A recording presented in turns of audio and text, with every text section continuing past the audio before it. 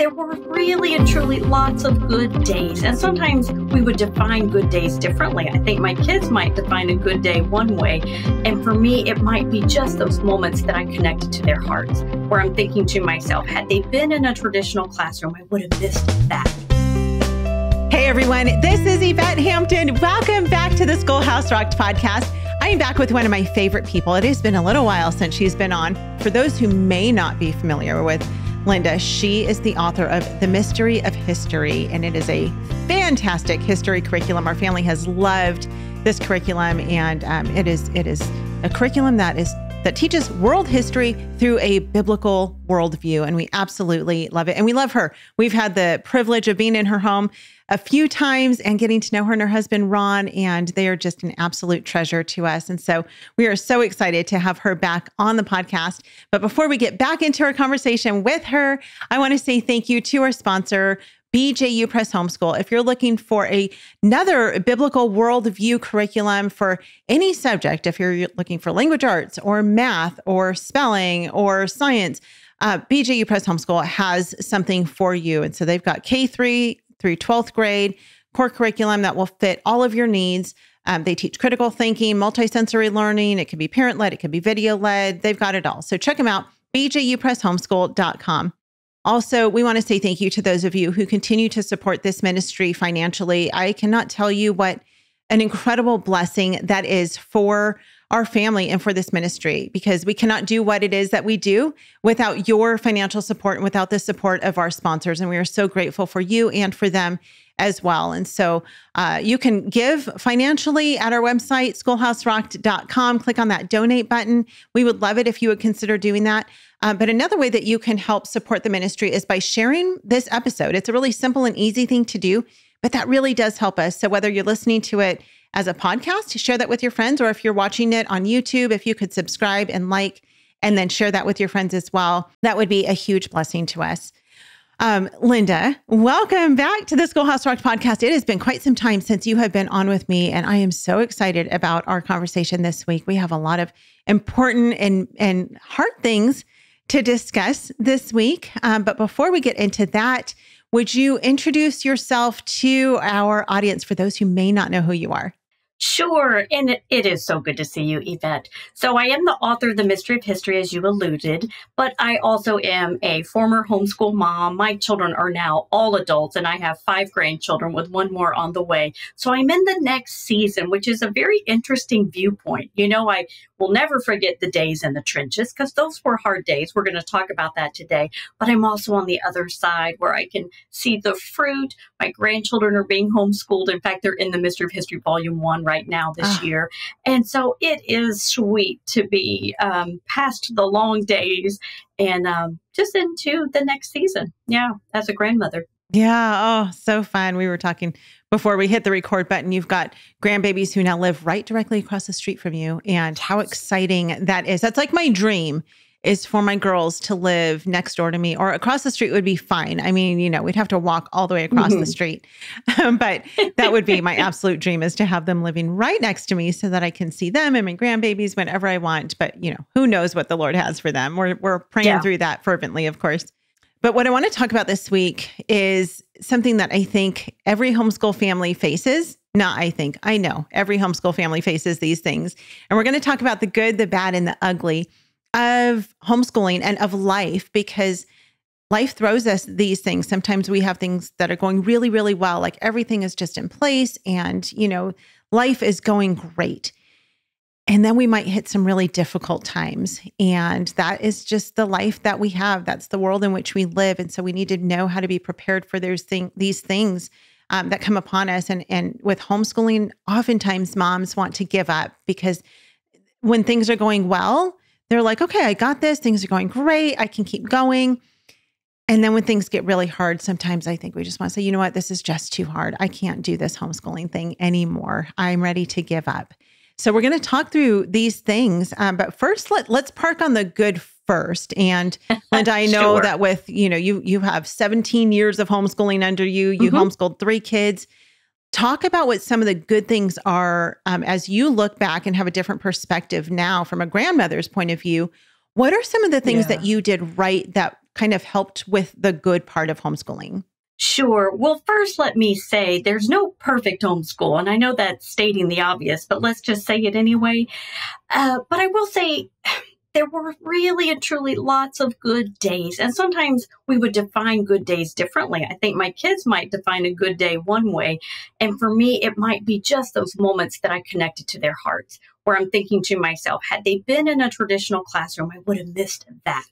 Or this, or what have you. So, we all might define success differently. But I will say that there's a few things I think I did right that perhaps contributed. So let me rattle through that list quickly. I have 8 little nuggets, and then we'll get to the bad and the ugly. So don't forget that that's coming. But number one, this sounds kind of silly, but number one is homeschool at home. You wouldn't think I'd have to say that, but there are so much opportunities, especially for today's homeschool parent, that you could find yourself at co-ops and in clubs and at events in the car, like a lot. And it's not that those are bad things, but I think we do need to choose those outside activities wisely, because some of the beauty truly is being at home. It might be that you are homeschooling in your pajamas, but there's a level of intimacy that only the home provides. So I don't want people to forget about that and just, look for everything else but being home. That meant that Monday through Thursday, we probably carved out 4 to 6 hours to be home. Friday, maybe co-op and activities and stuff like that, but we did try to carve out during the week. Number 2, I highly recommend that you choose a school name, perhaps a motto. And now keep in mind that we started homeschooling way back in the late 1980s and we were pioneers. And so I found that with so many people back then who didn't have a clue what homeschooling was, that it was important that we named our homeschool because it was a real entity. It just helped people treat it more seriously. So we called ours Wimberley Hills Homeschool. It was sort of a tie-in of our where my husband and I honeymooned. And then our motto for school was Proverbs 1:7. That's the one that says, "The fear of the Lord is the beginning of knowledge, but fools despise wisdom and instruction." So feel free to borrow that. I didn't coin it. That's a proverb. You didn't coin the Proverbs. Didn't coin that proverb. Number 3, and here's one that it took me a while to arrive at. But if you lean toward lesson plans, or you don't lean toward lesson plans, or you're even conjuring the idea that one day you might have lesson plans, whenever you do them, keep them undated. Keep them date-free if possible. And I say that because, let me just tell you, Yvette, I started as a loosey-goosey homeschool mom that did no lesson plans. And honestly, that worked great for years when they were little. I wrote down what we did after we did it. Well, that's not lesson planning. That was record keeping. I was good at it. And then as my children grew, when my oldest was in middle school and I realized she truly needed more structure, I started making real lesson plans where I wrote down what I wanted to do before we did it. But the reality is that my first set were too strict. They were too binding because, well, what if somebody had 103 fever that day? Or what if a spontaneous field trip came up? Or what if I forgot a holiday or whatever? There's lots of things that come up that throw us off of those strict dates. So one day, now this was back in the day when they sold Whiteout. I didn't even know if they sell that anymore, but the product called Whiteout. There was a day I took Whiteout across the top of my lesson planner and took all the dates out. And what I realized is that I literally had a plan. I had an outline, but it wasn't date driven. It was simply more or less, it became kind of like a weekly goal. Like it would be nice if we could do this much in history and this much science and this much math, because, I do have some goals. I want to finish these subjects by the end of the year, but it doesn't have to be this Wednesday. Maybe we take a break for 4 days and come back or pick up where we left off.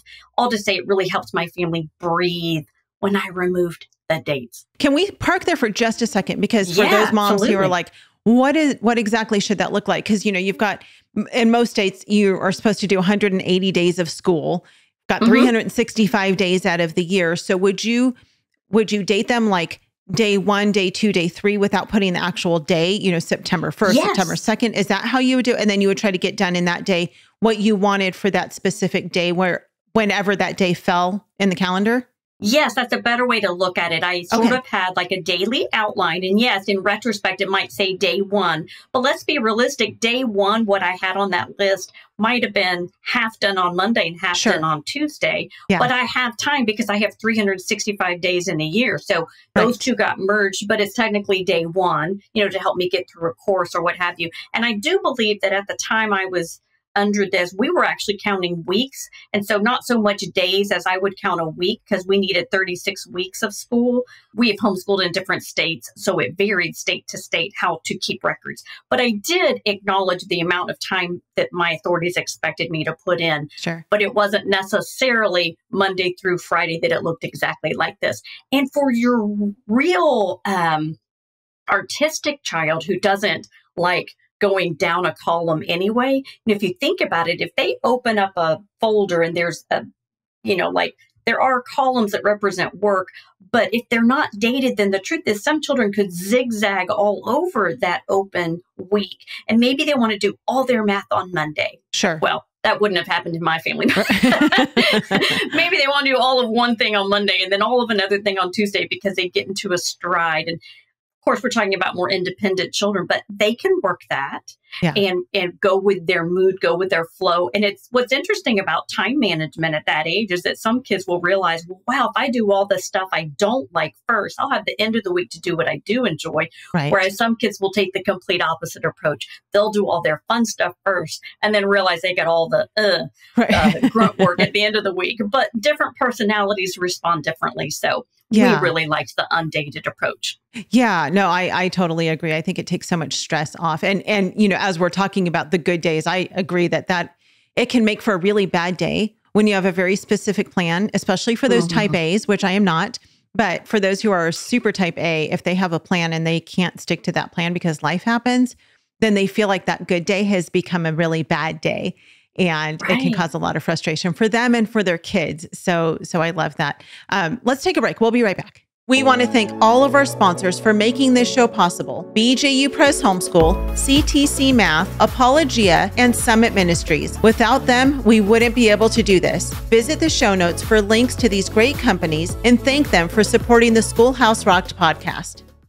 We are back with Linda. Okay, so we're talking about the 8 things you did right. You talked about homeschooling at home, have a school name and a motto, and then undated lesson plans. What's your next one? All right, next. Please try to avoid answering the phone or texting during school hours, only because we want our children, I think, to respect and value that the time that we're all putting into this. And the truth is I had to train some of the loved ones in my life back in the day to just not call me in the morning hours I had carved out. Yeah. Now, sometimes school's happening all day long. I'm not saying it has to be morning, but the days that it was, I needed to be careful and just set a genuine boundary because though I'm not paid to homeschool, it was like a part-time job. Sure. So just guard that time to treat it with value. Yeah. Then here's another one. This is just sort of a silly thing, but I have to throw it out there. One of the things I think we did right was every now and then we play role reversal where I would let one of the older children take a little unit or a subject and then they had to teach the rest of us. And of course, in doing so, that student certainly learned a lot about the topic because they had to prepare for it, maybe create a little activity. And then the rest of us would probably really act up. We would pester each other and our behavior was horrible, but it certainly taught a lesson to the one teaching about how valuable it is if people would, pay attention to the one teaching. So we did role reversal quite a bit with different kids as they grew. Just a little fun thing. Super fun. Now on another light one is, and this is maybe a relationship thing, but every one of my children had a very special love song assigned to them. And I didn't come up with this on purpose. It just sort of happened by default. But I'll tell you what they were. My oldest one is The First Time Ever I Saw Your Face. Do you know that song by Roberta I do not. Flack? No. Oh, it's just beautiful. It's really a love song, but I just remember it. It was the epitome of what I felt the first time ever I saw her face. First time mom, this baby handed to you, and you're never the same. So that was my chosen love song for her. For my son Kyle, it's the song I'll Always Love You by Taylor Dayne. beautiful song. And I danced with him at his wedding to that song. And then for Ashley, my youngest, the song was, oh goodness, it was the one, I'm drawing a blank on it. I know it. It's Shania Twain, From This Moment. Oh, I love that song. She was an answer to prayer because we weren't sure about the size of our family, but I was praying for number 3. And so From This Moment on is a real sweet song.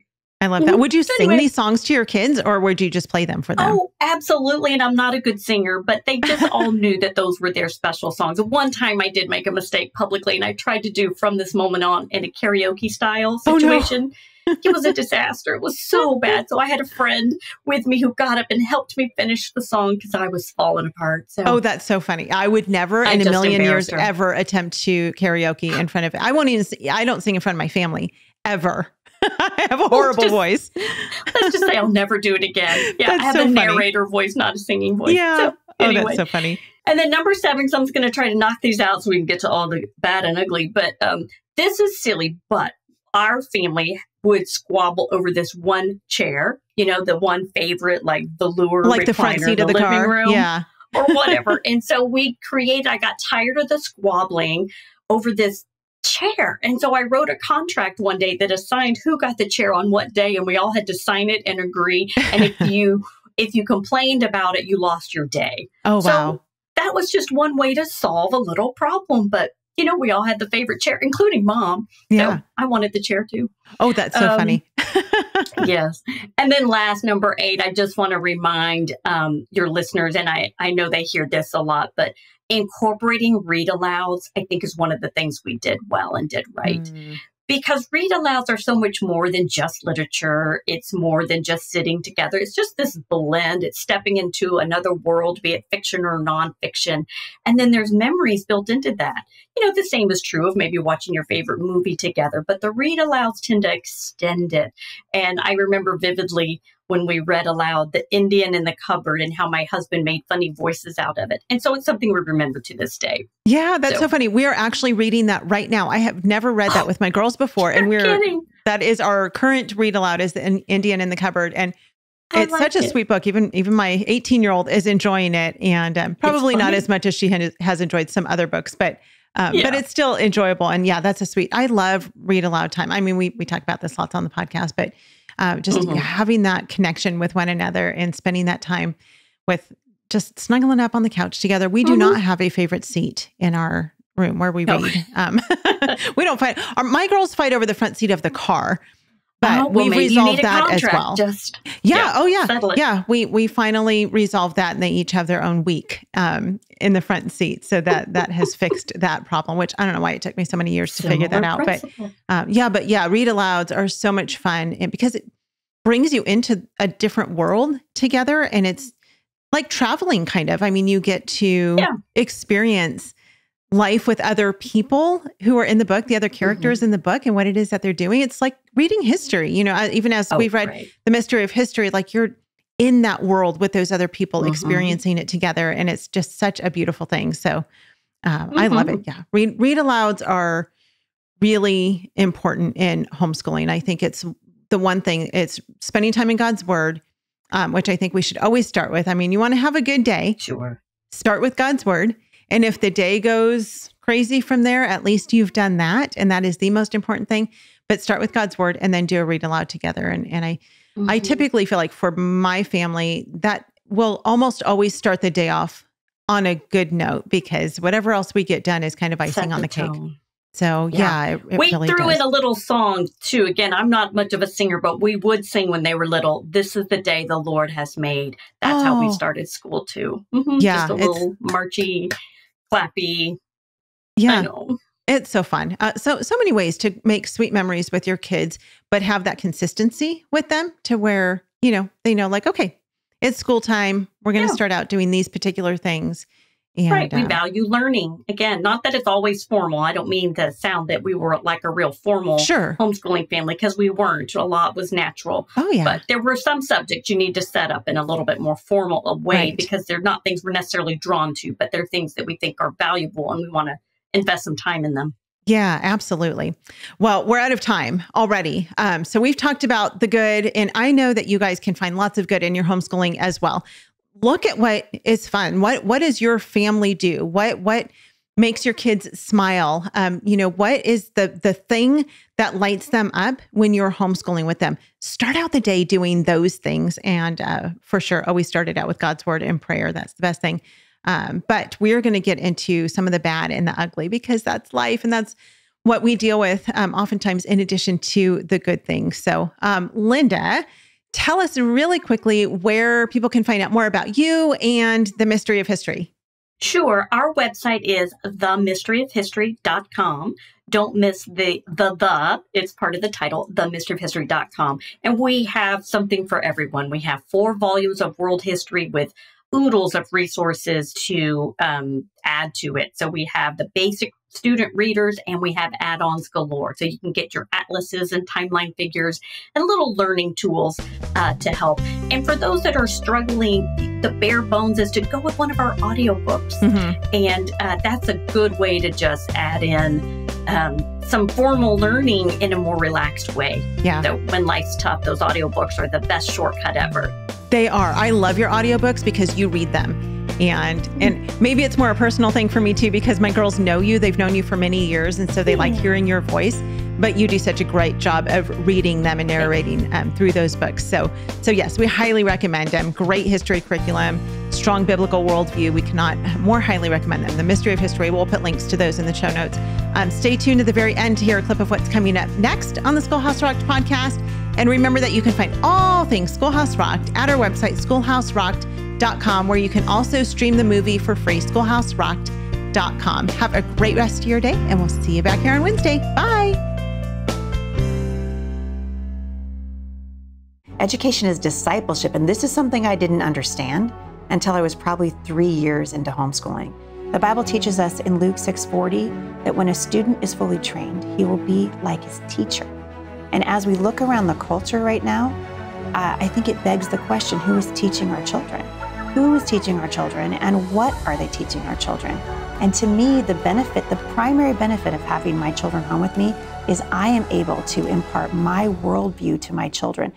Sometimes a bad day might be one of your better days, or a better day than you think, because perhaps you were choosing some good parenting that day. And the kids just don't like it because they don't like the boundaries. They don't like the wise guidance you're giving them. So there's wailing and gnashing of teeth because you said, no, honey, you can't have ice cream at 5 o'clock. It's nearly dinner time. Or no, young lady, you can't wear that outfit outside of this house. And so is there resistance from your children? Yes. All to say, don't define your good and bad days on how much lashing out there is, because sometimes that lashing out actually means you're being an awesome parent.